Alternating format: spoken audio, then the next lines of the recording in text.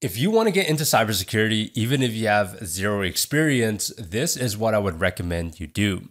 Before we begin, if this is your first time seeing my video, hello, my name is Steven, and I've been in the cybersecurity industry for over 8 years now, working within the security operations domain.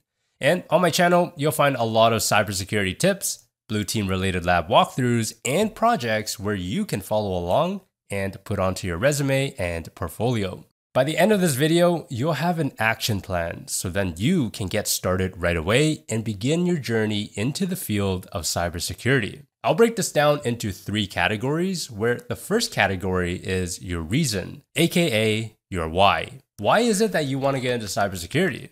What is the main reason? And you might be wondering, well, Steven, what does that have to do with anything? Well, let me tell you about something I've learned about success in cybersecurity and really any major life change. It all starts with your why. Think about it. The stronger your why, the stronger your commitment, and the better your chances of actually making it happen. I can't tell you how many times I've seen people pump themselves up for a big change, whether it's switching careers, getting healthier, or fixing their finances, only to give up when things get tough. And I'm speaking from experience. Here's the thing. Everyone goes through 5 phases when making a big change, like getting into cybersecurity. And those phases are, number 1, uninformed optimism. You know what this looks like. You're scrolling through your social media and you see these cybersecurity professionals showing off their remote work lifestyle, flexing those 6-figure salaries and thinking, hey, that could be me.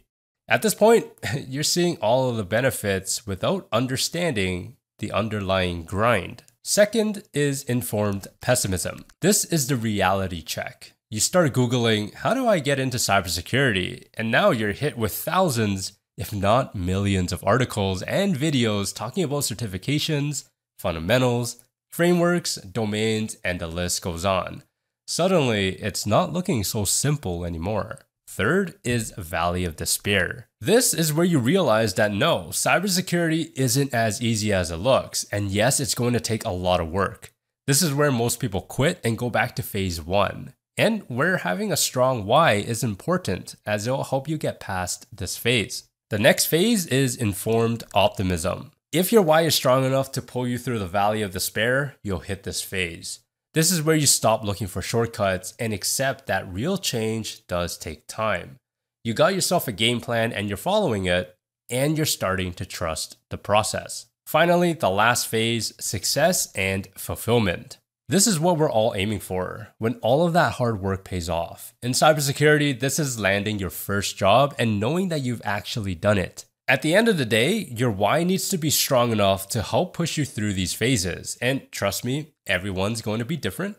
But what really matters is that you have an action plan and you stick to it. As a reminder, at the end of this video, I will provide you with an action plan that will help you get closer to this industry. The second category is finding your domain. Let's assume that you know your reasoning as to why you want to get into cybersecurity. Now, the next step is to identify your domain of interest.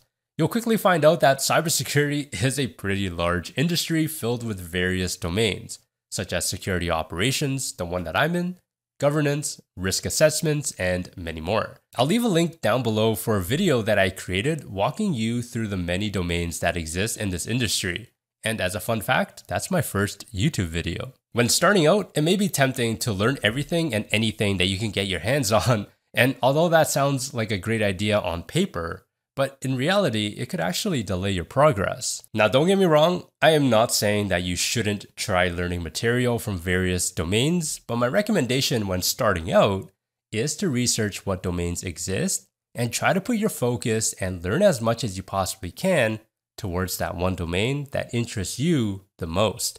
If later down the road you find out that, hey, you're not as interested in that one particular domain, you can always switch to another one, which is one of the benefits in cybersecurity. One of the many resources that are available that I like to recommend is TryHackMe, where you can learn about the different domains and areas within cybersecurity. The last category is training and certifications. This channel is geared towards those who want to get into the security operations domain, so I'll be using that domain as an example for this category. Once you understand your why and identified your domain of interest, you can start being more specific and intentional in your research, which should result in better answers. For example, rather than searching, how do I get into cybersecurity? You can now search for, how do I become a SOC analyst?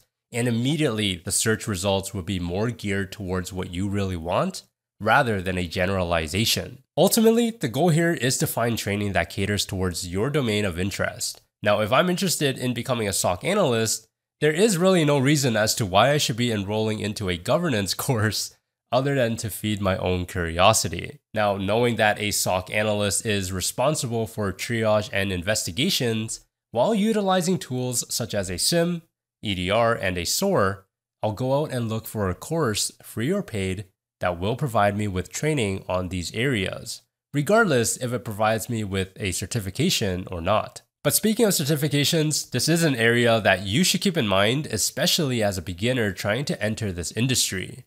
There is a fine balance with certifications. I mean, you don't want to collect as much as possible, but instead, you want to focus on ones that are specific, again, to your domain of interest and are popular among your area. For example, I always recommend CompTIA Security Plus as a starting certification because it is quite safe. In other words, many job roles are looking for candidates that have Security Plus.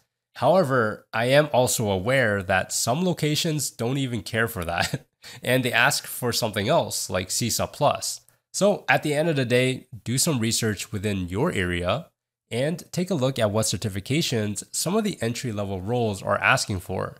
Those that are asking for CISSP. So those are the three categories to help you get started down the path of cybersecurity. And as promised, here is your action plan. Number 1, enroll in free training. Before you invest a bunch of time into this industry, I want you to enroll in a free training offered by ISC Squared called Certified Cybersecurity. Now, you don't need to get the certification. I just want you to learn the material, because this is where you get to see at a high level what cybersecurity really is. And this is where you can start to ask yourself, is cybersecurity something you really want to get into? Number 2, learn the fundamentals. If you are determined and you know that this is the path for you, continue to seek out training that will teach you the fundamentals, because without it, you'll have a difficult time keeping up. These fundamentals will be IT, networking, and cybersecurity, and I will also provide a link to free training that you can take down below. Number 3 is certifications. Once you are comfortable with the fundamentals, you should now start to think about what domains interest you the most, and also begin to study for the CompTIA Security Plus or whichever certification is popular among your area. But I would recommend Security Plus as, again, it is a safe certification. Number 4, hands-on experience. While studying for your certification or after being certified, you'll want to start seeking out training that will help bridge the gap between theoretical and practical experiences, as majority of what you've done so far should be mainly focused on theory.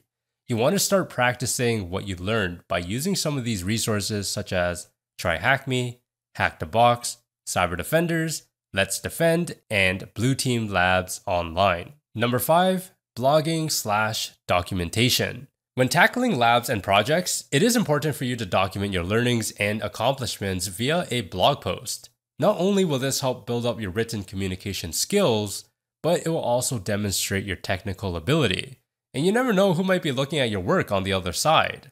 Overall, having a place to document your work can lead to conversations that could ultimately help you land a job. By following all of this, I am confident that you'll be that much closer to getting into cybersecurity. Now, do remember that change is difficult and it will take time. It is incredibly important to have a strong enough why to help you through the 5 phases, and you must trust in the process while staying consistent. Because without consistency, the chances of you making a change will be slim. That is it for the video, and I hope that you found that informative. If you did, let me know by hitting that like button and subscribe if you want to. Remember to stay curious and do things differently.